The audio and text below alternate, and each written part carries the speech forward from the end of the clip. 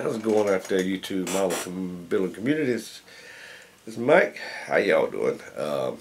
This is a kind of an official announcement to the all Mopar group build that I would like to put on. Since my channel is based around Mopar and stuff. But what it is, if y'all want to join up. There's really no time limit. Just whenever you get it finished, post your videos, your updates, and your finals. I started to whenever you like. Kind of a loose build, but anyway, the theme is, like I said, is either your favorite Mopar or your dream car, or if you have a story, if you had one at a particular car and you want to build that kid, that'll be all right too. And when you do your videos, you can put a little story behind it, why this or why that. Like I'm gonna have a little story on what and why I'm building this one. Yeah, I just find that interesting. Cars are part of the culture, especially here in America, and they all have a little story or something to say. Like I said, whether you grew up around one or you own one, or it depends. As the story is, I'm going to show you what I'm fixing to do. As you probably well know, is the video that I posted the other day. It's going to start out with this kit, but it's going to be a conglomeration of different kits put together as far as putting the build on. Some Revell pieces, AMT chassis, and rear end, because it's actually got an 8 3/4 end that I can put under there. Various, I'm using the Johan body in the hood because their interior parts are trash. Their, chassis molded in, rear ends, axles going through engine blocks. I'm going to try to incorporate AMT with some Revell. I got a 440 engine, but his was a 383, but if you put them together, from model size, they look similar. Shapely valve cover, because 383 had 440 heads anyway, so it had 440 valve covers. Anyway, I'm going to put one in. I'm going to try to get close to original, because he kept it like that until he sold it.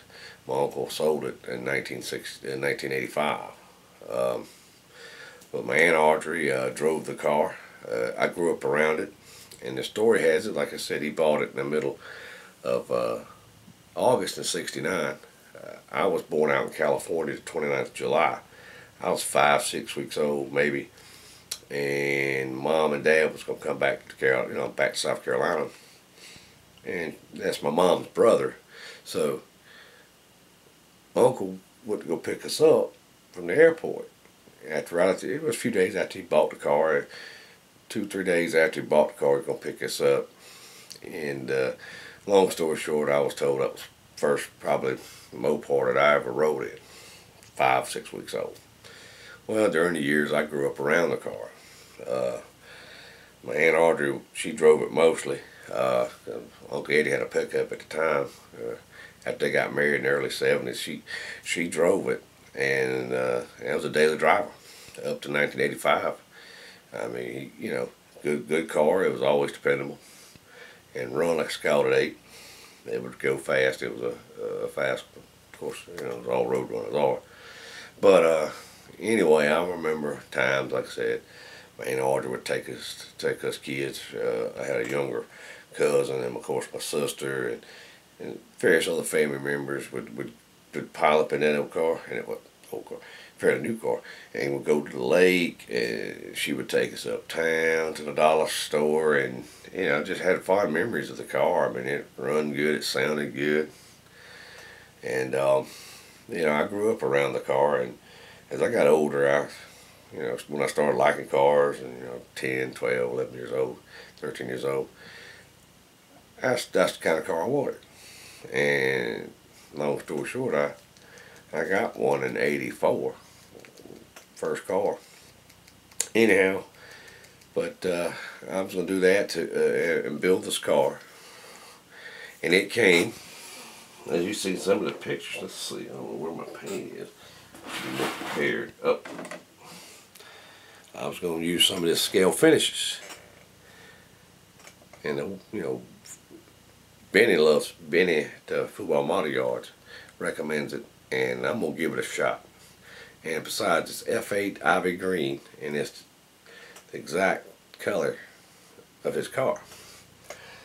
Well, his car was fairly rare. It was triple green. It had a green exterior, green vinyl top, green inside, green interior. And it had a gator skin type vinyl top. From my understanding, that's kind of a rare option on those cars, more expensive option, I would think. And they have a rare sport stripe down both sides of it, and of course the hood had the blacked out treatment. Had the Magna 500 trim ring, you know, steel wheels, and and that car, when he got rid of it, was immaculate in 1985. And I hate to this day I didn't go scrape around the money to buy that car from him, and I don't know, it'd be in better shape than what mine is right now, probably.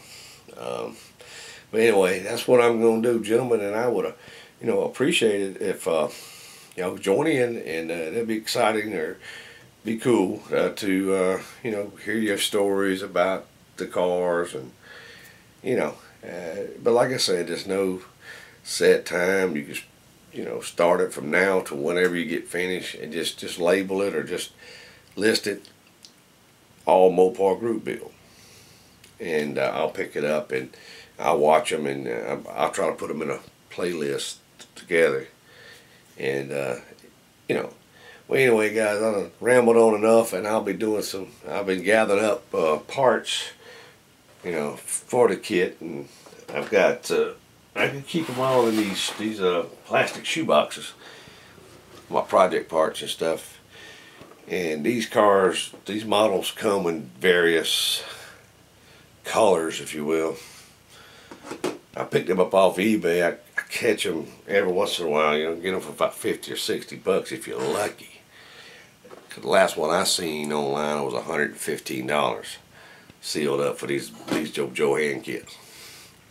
Like I said, it's the only company that I know of, and they don't, like I said, they're out of business, that even made a '69 Roadrunner model, and it had all the on this, if you notice on the side, it's even got the Roadrunner embossed, and it's got the Roadrunner decal on it,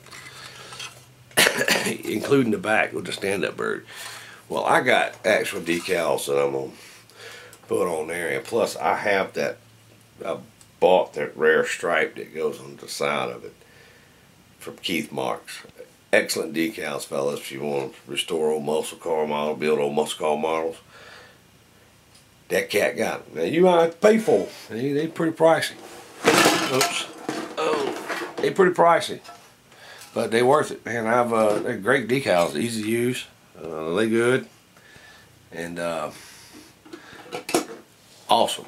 But anyway, I took up enough of y'all's time, and I'll be looking forward to seeing y'all's projects, y'all's builds, and I appreciate the support of all my subscribers. I know I hadn't done videos in a while.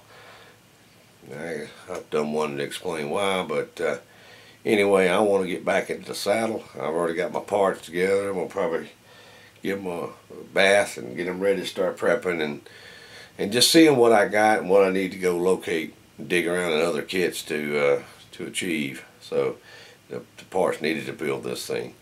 Well, y'all guys take it easy out there, and as always, just build scale models one part at a time. And I'll catch y'all later, and y'all take care, and God bless each and every one of you. Thank you.